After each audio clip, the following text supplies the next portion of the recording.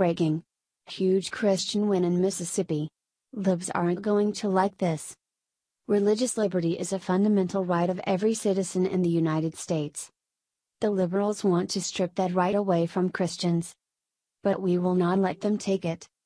People of faith in Mississippi now have a victory to rejoice in after a state legislation passed allowing businesses to refuse service in any capacity if it violates their conscience. The law was passed by Republican Governor Phil Bryant back in April 2016. The ACLU sued the state and called the move discriminatory.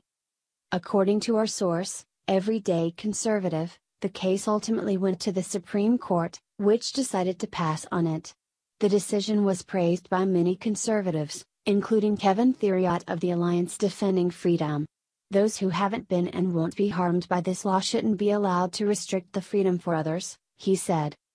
Theriot went on to say that the law ensures that Mississippians don't live in fear of losing their careers or their businesses simply for affirming marriage as a husband-wife union. As we can probably guess, the liberals had their New York Governor Andrew Cuomo, who responded with the usual liberal tantrum and prohibited New York State employees from traveling to Mississippi. We have heard and seen cases like these from before. Christian bakeries being persecuted for choosing not to custom bake a wedding cake. The biggest problem from all of this is that the liberals are too selective with their outrage. They are way too happy when they target these Christian bakers, but are silent when people of minority faiths do the same.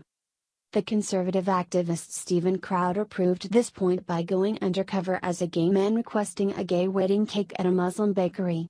The owner, of course, refused to bake a cake for him and the liberals didn't say a word about it. Scroll down to the comments and tell us what you think.